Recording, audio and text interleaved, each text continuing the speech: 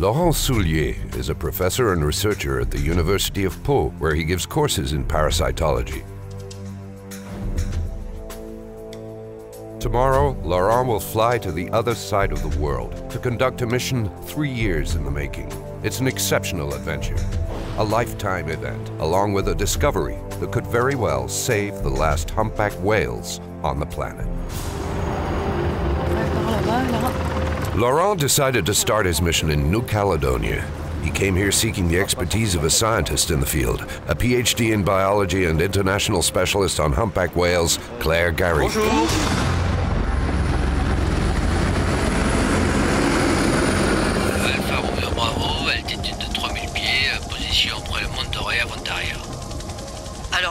Okay, so here we're going to leave the southwest lagoon to reach Prawny Bay, which is where our study area begins.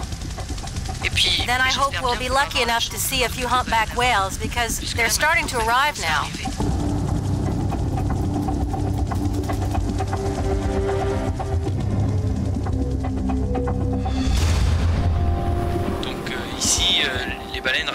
So the whales stay more or less from June to late September? Yeah, it starts mid-June and peaks in August. The humpbacks that come to New Caledonia to breed feed in Antarctica, but we have no idea where, nor the route they take from Antarctica to here. And what happens on the way? Do they stop or do they come directly here? Another thing, are there individual variations? Probably so, but we don't know anything about that for now. Imagine for a moment you are a whale. You've been swimming for days in the infinite blue sea at unbelievable depths, and then suddenly straight ahead of you, a wall stretches toward the surface. It's an island. After traveling some 2,500 miles, you have finally arrived. This is how the whales reach the calm and sheltered waters of the Caledonian Islands every year. So every day, when the weather is good enough, we go out to sea to try to spot the animals. So here specifically, we had a few signs of whales, but it's not, well, it's not a large area. Starting in June, the whales arrive one after another to mate and give birth to their calves. The arrival of the first whales of the season is always a great event.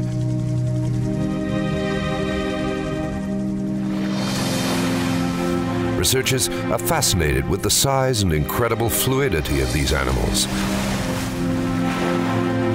Despite weighing 40 tons, they seem to fly on the surface of the water. This is also why they are called Megaptera, which means large wings in Greek.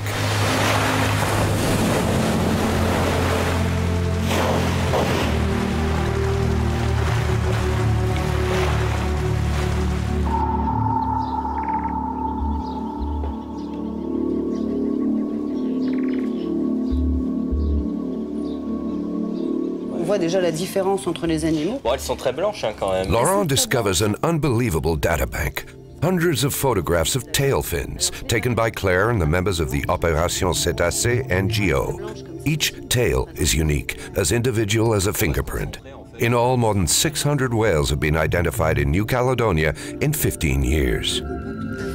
The studies we've done have shown, in fact, that we can no longer consider there is a single population, but rather we have to talk about subpopulations.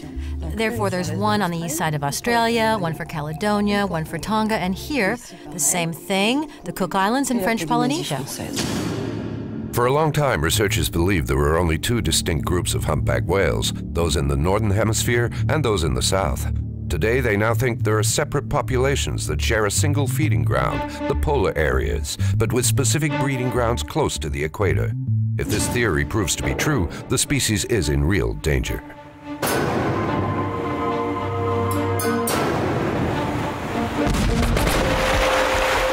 If countries like Japan resume whale hunting, the impact on these micropopulations will be devastating. A few dozen whales killed in a single zone in the Antarctica means the population of humpback whales that breed in New Caledonia may collapse or disappear, perhaps forever.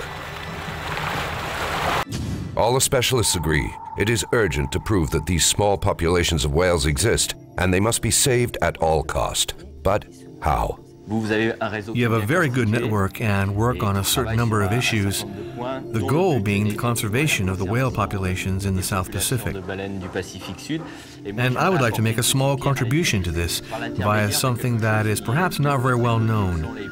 They are the whale parasites, in particular the Siamidae. I can show you a photograph so you can see what it looks like. It's a strange animal, about 1/4 to 1/2 inch long, you see? It really has a unique shape, something between a crustacean and a scorpion. It lives on the whale in skin lesions and doesn't move very much. We know these small crustaceans can only move from one whale to another when the animals touch. Laurent is convinced that if 2 Siamidae taken from 2 different whales were analyzed and found to be genetically different, it would mean that these parasites have evolved separately and that their hosts, the groups of whales, had never met, perhaps for thousands of years. Until now, Laurent has had to wait for a beached whale to collect these precious parasites. But these events are far too rare. Time is getting short. The researcher has come up with a crazy idea to figure out how to collect these parasites from living whales. In our experience here in this region, but not all the regions are the same, it's extremely rare to be able to get into the water with the whales. It's rare that they stay in one spot and we're able to get into the water. For 50 days working at sea, we can get in the water with the animals maybe once. It's no small thing to swim with a whale, and it's dangerous. Whales weigh 40 tons. They're not aggressive, but still, one whale is the size of 10 elephants.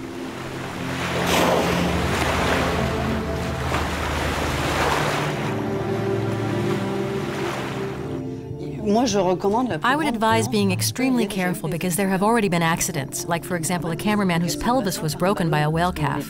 The calves are not coordinated and a bit unconscious. My goal is obviously not to be aggressive. I don't want to rush in there onto a whale to try to pull them off. The idea is that the whale sees me and finally gets used to my presence so that I can collect them directly from the animal. That's generally the idea. On Claire's advice, Laurent decides to leave New Caledonia in search of a smaller island with clear, calm water, a sanctuary for the humpback whales, Rurutu Island. We are now in the Austral Islands in French Polynesia.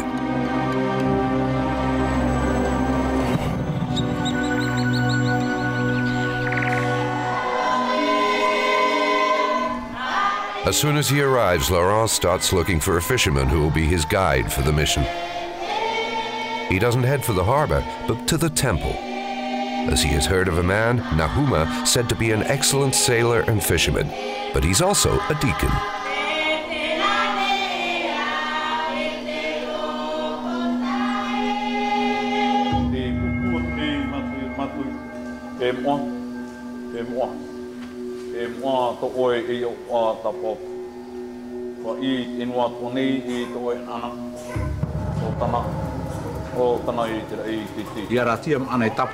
Today is Sunday, the day for Mass. But tomorrow, Monday, we can do what you want. I am studying whales, but in a different way. Rather than shoot a crossbow and sample a small piece of whale, which is a bit traumatic for the whale, I collect parasites and compare them to other parasites taken from other humpback whales in other places around the world. This is whale, it's good. How do you plan to find such small creatures? Well, it's obviously not easy. What I'm looking for measures 1/4 inch long on a whale that's 45 feet long and weighs 30 tons. The goal is to stay at a reasonable distance on the boat, about 150 feet or so, and then either swim or dive the rest of the way. You should never approach a whale from behind because it can break the boat with a slap of its tail. And never from the front either because it doesn't know that the boat can be an obstacle for it.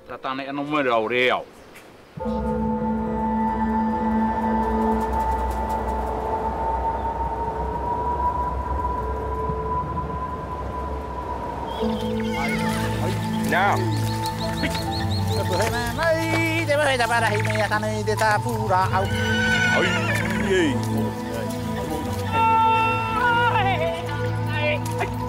Rurutu is one of the northernmost islands in Polynesia, and a far cry from the usual image of white sand beaches and palm trees. That's great. See the plaquet down there. Laurent discovers an unknown side of Polynesia, a wild, untouched land. The island is an oblong landmass measuring just 14 square miles. From the top, the view is breathtaking.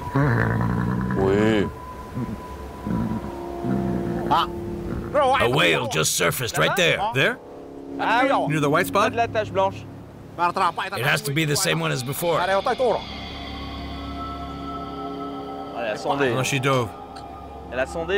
She dove, but I saw the blow clearly.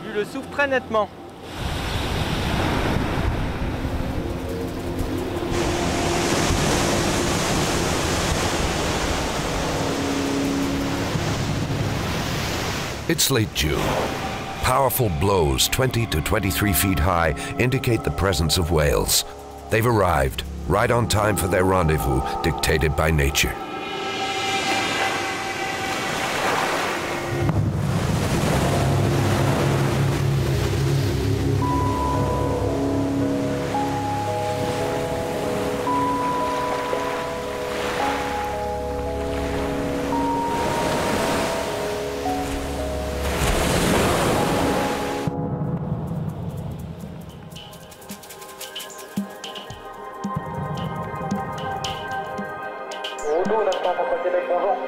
BT 933 Québec. Bonjour, Louto Info, je suis 205. In the past, boats were the only way to reach Rurutu from Tahiti. 25 years ago, an air link was created. The island has opened up to the outside world, especially tourists who come during this season to see the whales.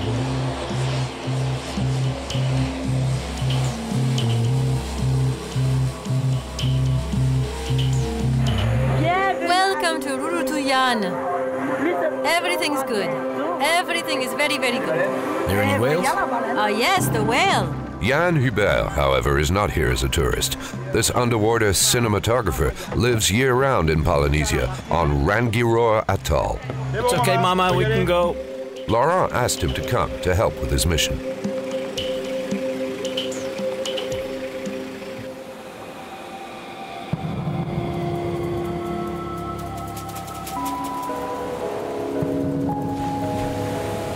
Scientists know that humpback whales come to Rurutu water to mate and give birth. This island, which has warm, shallow water and no lagoon, seems to guarantee the safety of the whale calves. Yet we know almost nothing about the births, just that they occur at night, protected from predators and the eyes of man.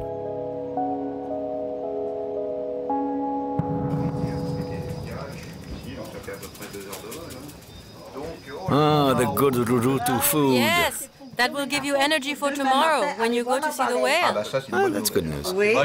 I saw a few mothers with calves, but it's hard to get close. Have you come to Rurutu often?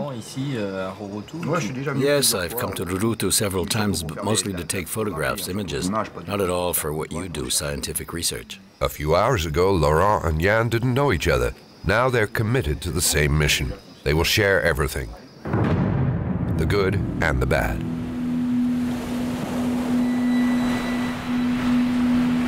Winters on Rurutu are harsh, with raging seas sparing no one.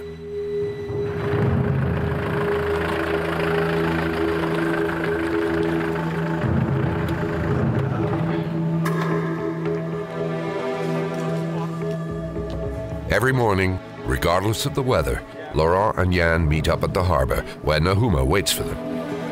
As usual, he has already been out. His information is crucial because in this season the fishermen always encounter the whales.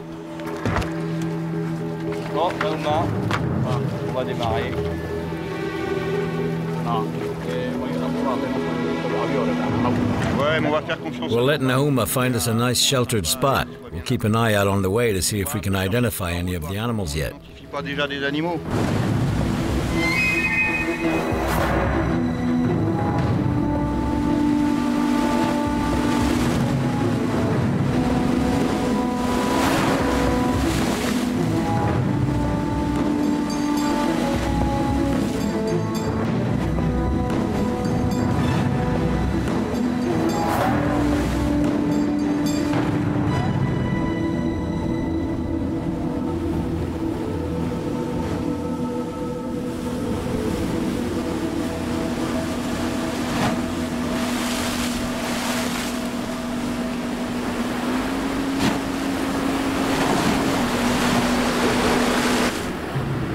They settle in for a long wait.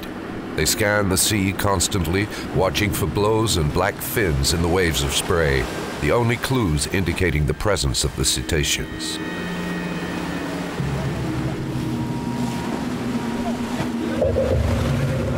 And suddenly, there it is. Incredible.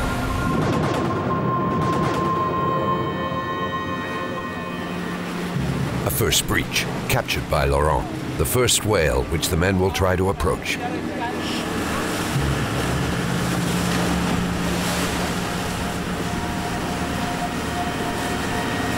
The initial days are spent entirely on identification.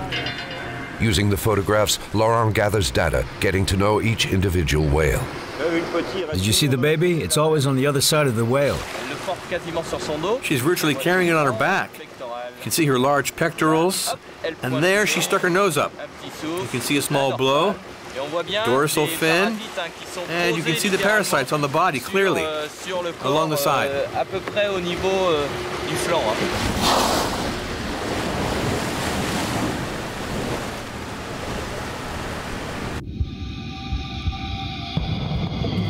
Finally, the magical moment of the first dive has arrived.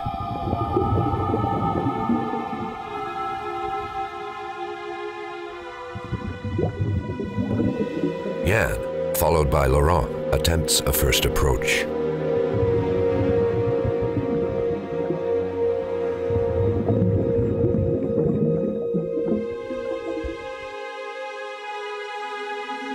But the whales disappear, as fleeting as a mirage despite their imposing size.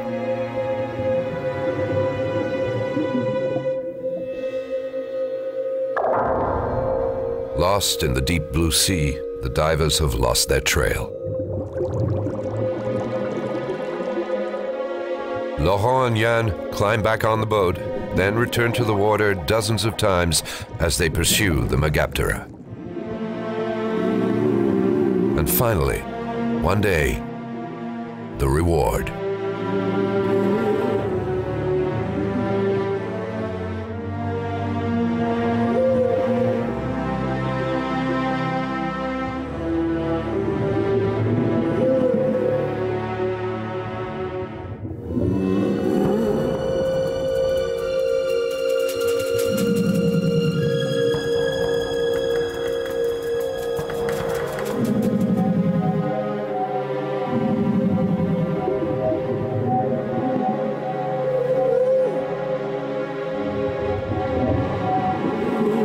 Despite all their efforts, the men can't manage to follow the whales. Jan is a prudent man. He decides to give up.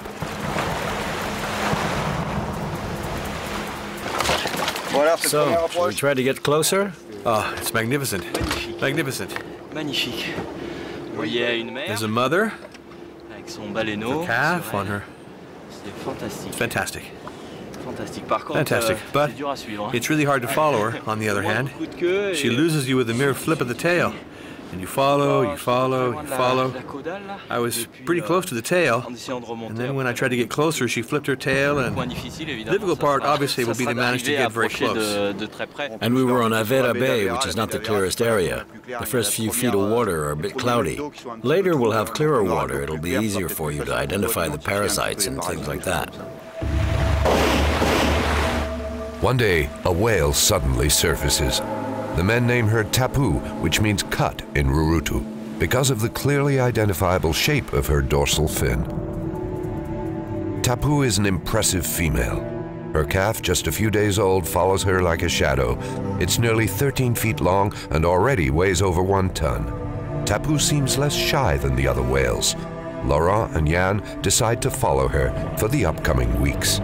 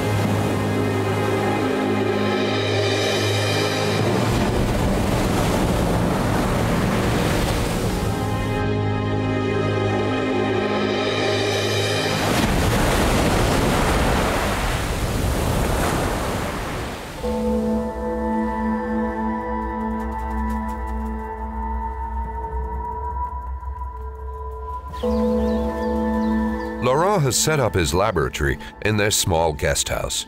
He can view and analyze Jan's high-definition images every day. Did you see, Jan? I tried to photograph the first elements on the whale to try to identify a few parasites, but it's not easy because right away the whale turned and flapped her fin and pushed me 30 feet. I tried to get as close as possible to photograph the areas that might have parasites. There I felt I could see something. And I'm already swimming fairly fast. The mother started... Ooh, there, it's tricky. That's tricky. It's pretty surprising.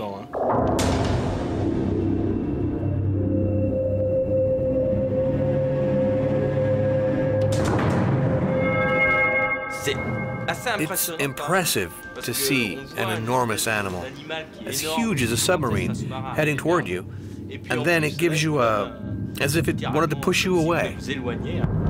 At that moment, the pressure exercised by the immense fluke can exceed several tons per square inch, enough to knock out a diver without even touching him. Every time we were able to get close so far, we were often behind the animal. It's deliberate by the whale. She makes sure, even if she has to turn around, to always place her tail towards us, so that she always has a way to escape. So no matter how we try to get close, in fact, she's the one who decides. Yeah, well, she's always the one who decides.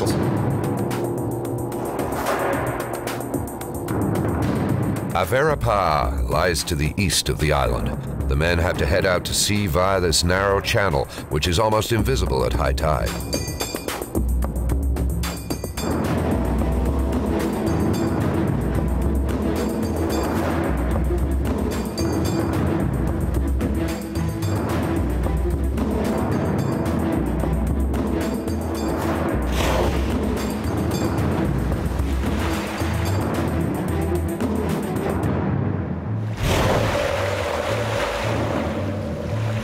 The days drag out.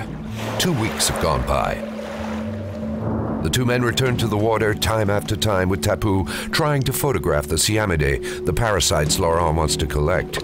But before gathering them, they have to determine exactly where they are. We'll both take cameras. I'll try to get an ID photo of the whole animal, and you try to get close-ups, okay? Okay, no problem.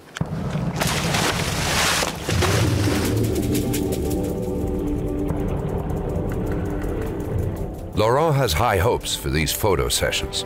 He knows that at birth, a calf doesn't have any parasites. It is gradually colonized via contact with its mother. But how fast does this parasitic process occur? And what are the areas of contamination? No one knows.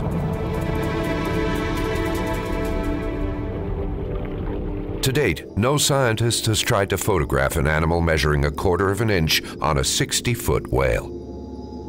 So now we're going to see a photo of the calf. You can see certain places really well, including the mouth, particularly here. There, you can see them well.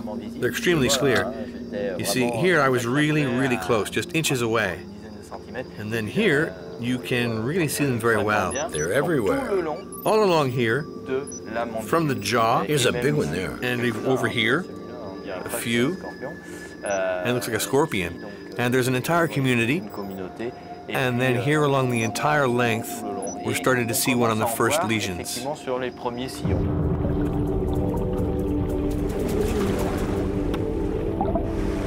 The days go by. The mother and calf are swimming constantly and refuse all contact with the divers.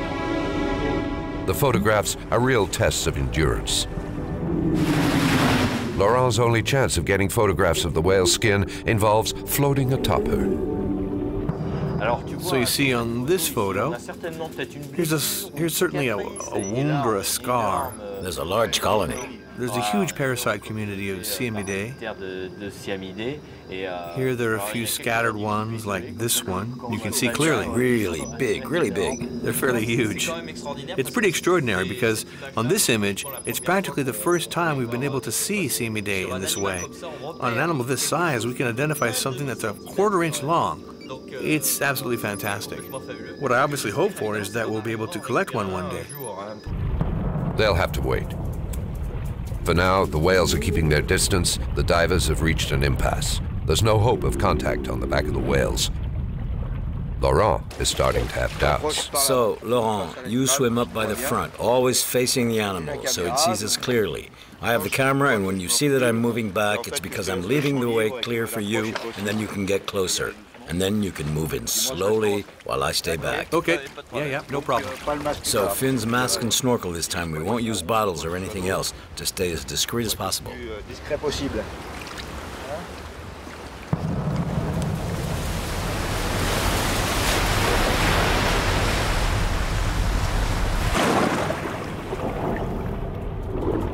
The calf grows constantly, seemingly before their eyes. It gulps down 100 quarts of milk a day, grows more confident, and now makes longer and longer dives. Its mother, exhausted, rests on the bottom.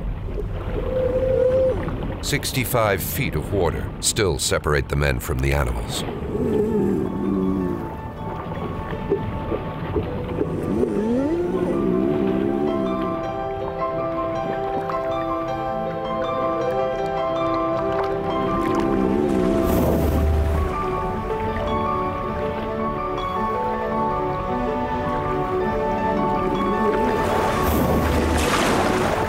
And then one day, there is an encounter, the encounter, between a man and a whale.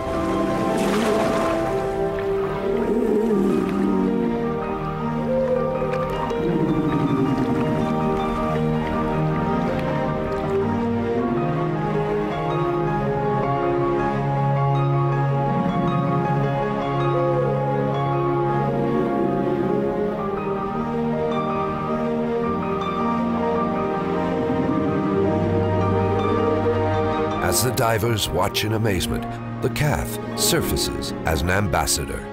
It seems to be using all its charm and innocence to convince its mother to come as well, to see these insistent visitors that are now part of their everyday lives.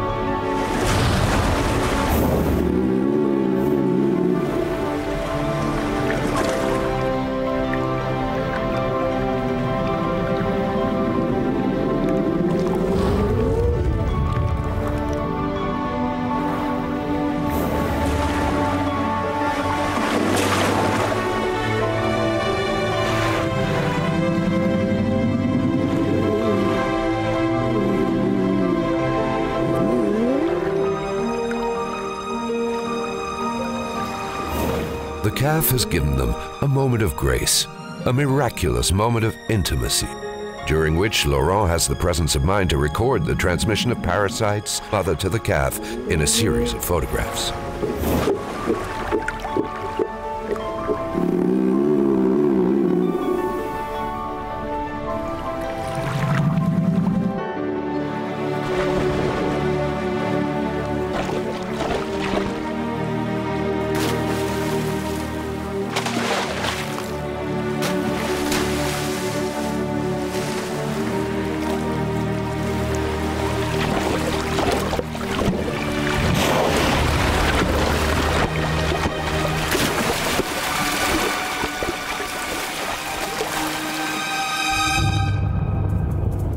Since the whales seem to accept the men's presence and even seek it out, Laurent decides to take a chance. For the first time in a month, he will make contact.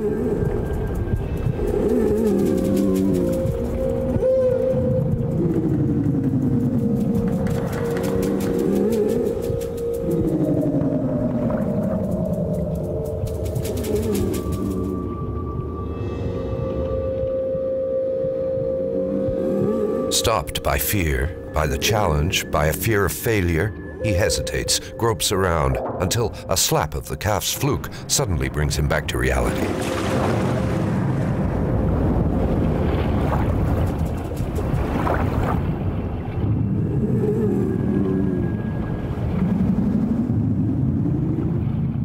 Jan, behind the camera, watches this failed attempt, powerless to help. He can't hide his disappointment.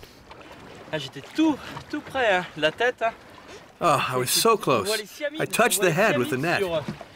I saw the siamidés on the end of the rostrum and on the edge of the lips, the mouth. I saw them. And then touched, then she slipped sideways, and I didn't manage to collect any that time.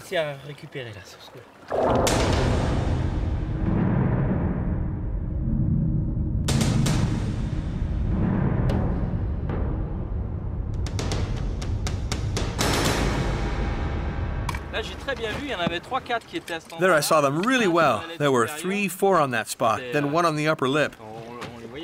You could really see them. We can try to start again. But I'm not sure she'll take another little nap. We missed a really, really good chance, but there'll be others.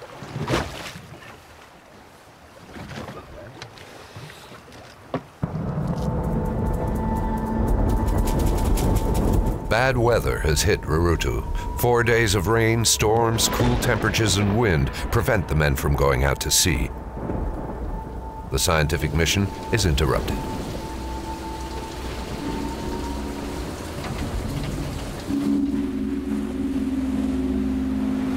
Time goes by, and the dreary, empty days force Laurent to relive his failed attempt.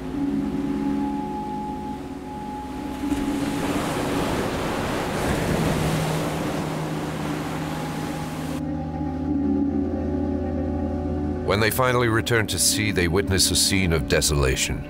The flooded rivers have carried tons of silt into the clear water, which is now an immense opaque curtain, muddying the sea and concealing the whales from view. They probably don't like the murky water and have disappeared into the open sea.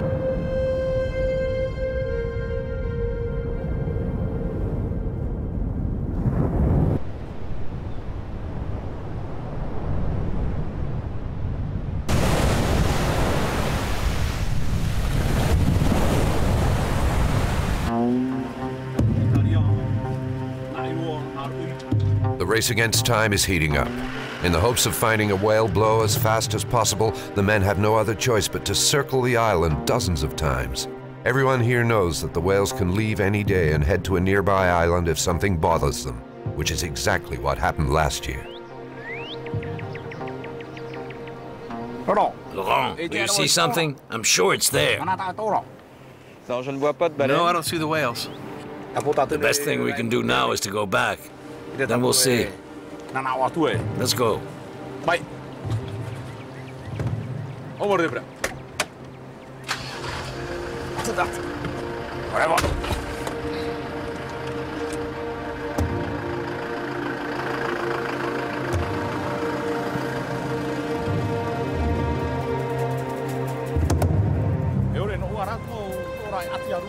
To kill time, Nahuma takes Laurent on a walk, following paths through the island he knows in and out.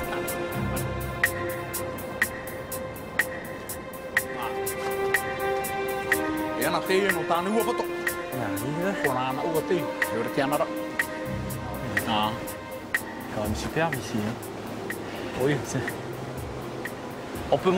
could maybe go up there a little farther to see if there are any whales? Yeah, sure. A major historical site is hidden on the east side of the island, the Anatane Uapoto Grotto. People say the Rurutu used to watch the arrival of the first whales from here. In the old days, this cave belonged to a whale hunter. For the first time, Nahuma talks to the scientist about an event his own father discussed, because he was there, the last whale hunt on Rurutu in 1957.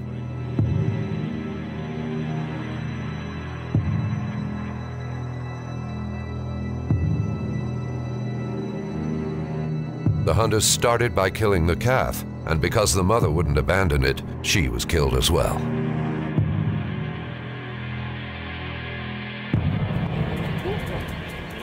Metua remembers it as if it happened yesterday.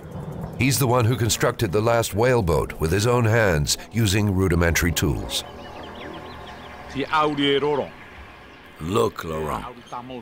This point can open up, and we used it to capture whales. And to kill them, we used this tool. This piece of sharp, flat iron went through the whale's skin, under its fin.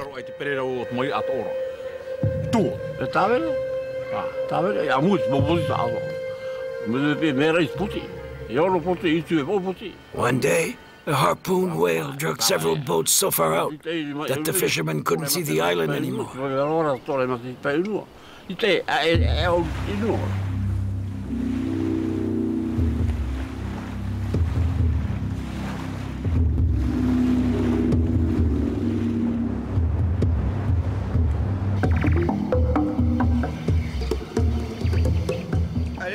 Okay, Laurent, let's go. The car's ready. All we gotta do is pack it up.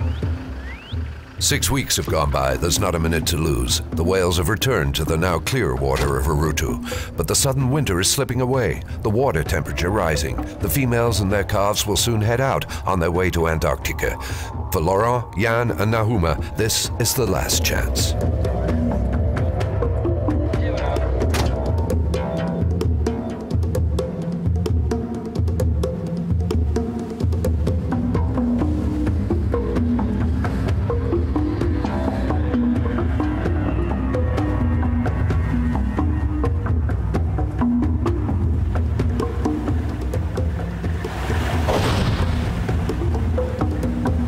Miraculously, Tapu and her calf are also back.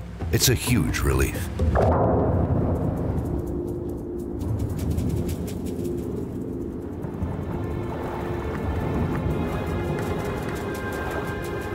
Because time is so short and he's anxious about getting results, Laurent breaks his own rules and decides to force contact, something that should never be done with a wild animal.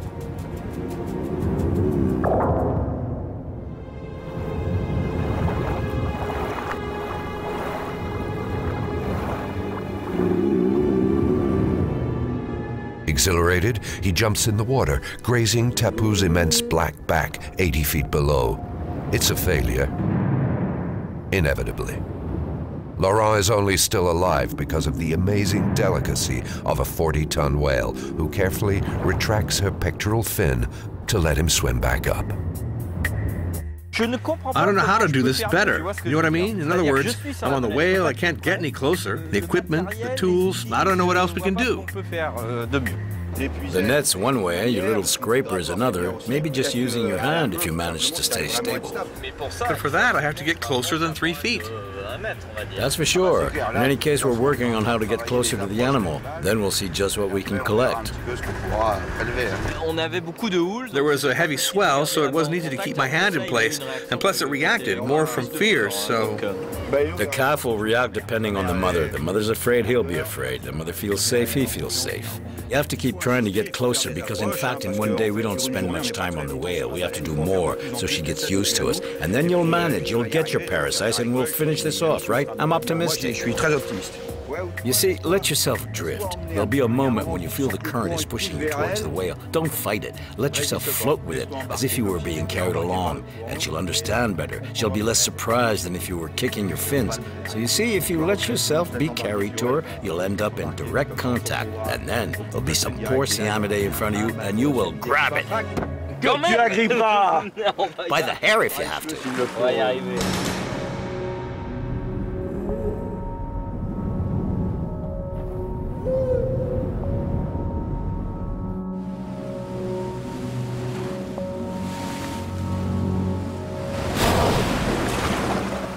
It's late August when they receive more bad news.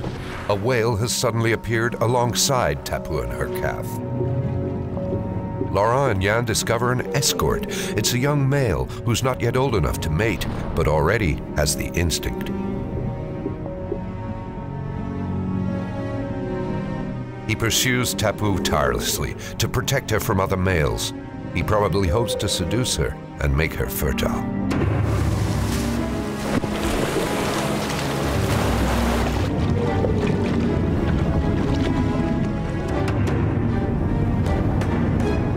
For several days, it's impossible to get close at all. Tapu has grown increasingly aggressive, rejecting the advances of the young male, expressing her anxiety by slapping the water hard with her fin, a movement mimicked by her calf.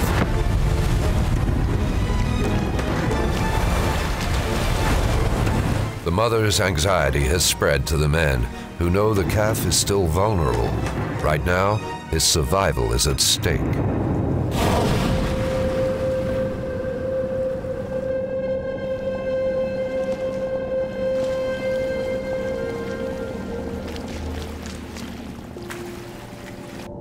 The battles are so violent they have left scars.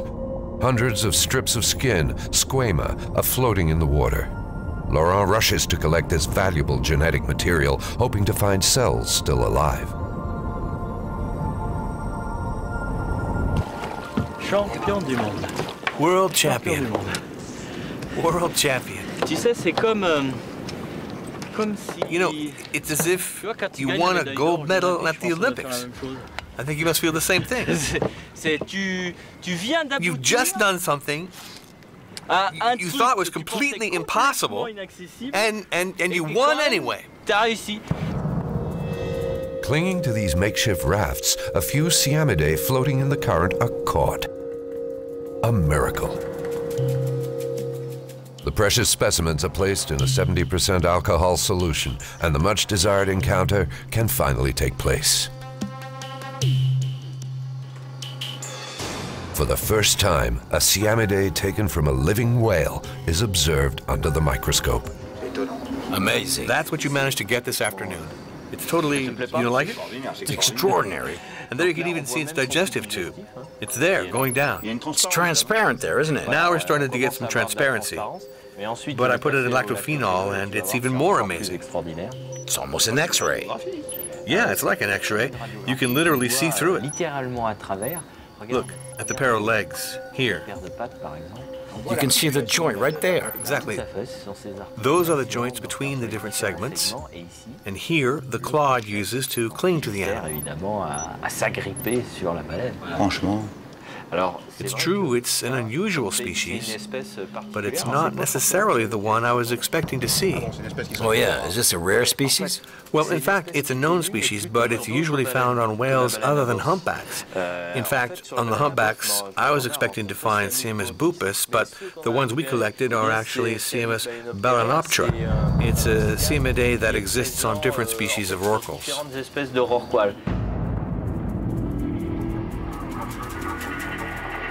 Yet this discovery reveals an immense disappointment. Even though in the process, Laurent has just discovered a species of parasite previously unknown on humpback whales. To conduct his study and compare the parasites, the scientists must absolutely find Siamus bupus, the most common parasite in this species of whale. He's not interested in the exception. He can't use this discovery. In other words, he has to start all over again. It looks like a crab, you're right. It looks like a crab because it is one. A crustacean, like a crab. Can you see the claw? There's one here, one here, one here. And they stick the claws into the whale's skin. Laurent can't use this biological material for his study, but he immediately agrees to a request from Giselle, Nahuma's wife, and a teacher on Urutu. Why not take advantage of this opportunity to show the children what this strange animal looks like, and especially explain to them that the whales are endangered and must be protected.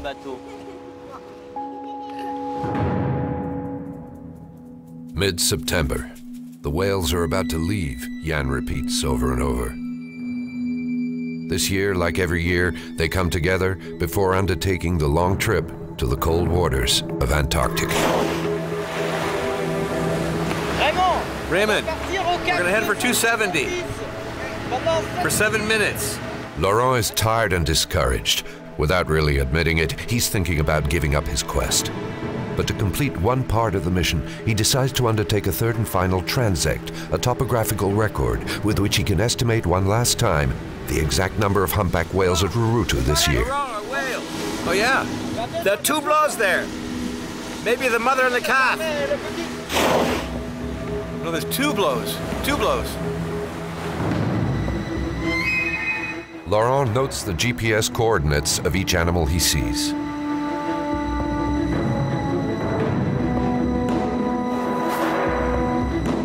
Meanwhile, on the other side of the island, Jan and Nahuma are following Tapu. Their faces reflect their determination. They will not give up.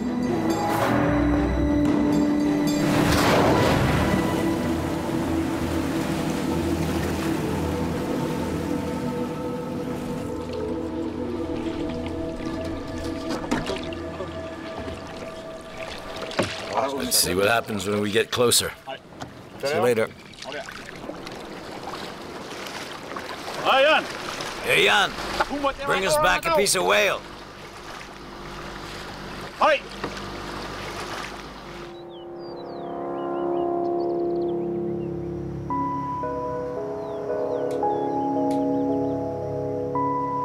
A few days before he's scheduled to leave, Laurent enters his final data.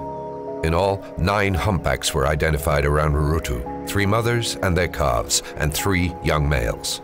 In the 1950s, there were nearly 100 at Rurutu in a single season. I dove in first. I was alone with the whale. Jan is back and interrupts Well, Laurent. they're not perfect, but I was pretty close. Then I went back to the boat. We talked a bit with Nauma. I got back in the water, empty-handed, just to see how she reacted when I moved closer, to test it a bit.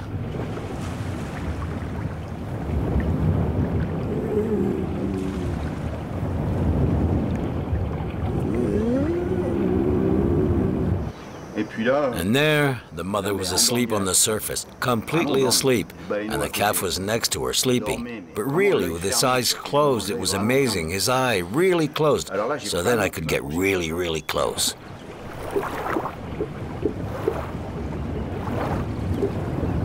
I managed to get closer, closer, closer. The calf didn't wake up. It kept on sleeping.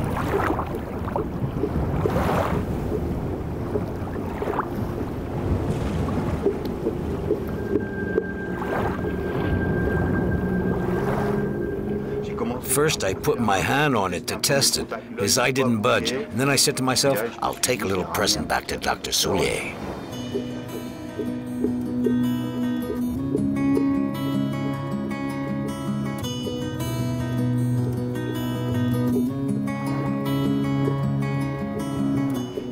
I started to scratch a bit with my finger. In fact, you just have to scrape a bit with your finger, and it clings to your finger. Pull your hand away, and the parasite is still clinging to your finger.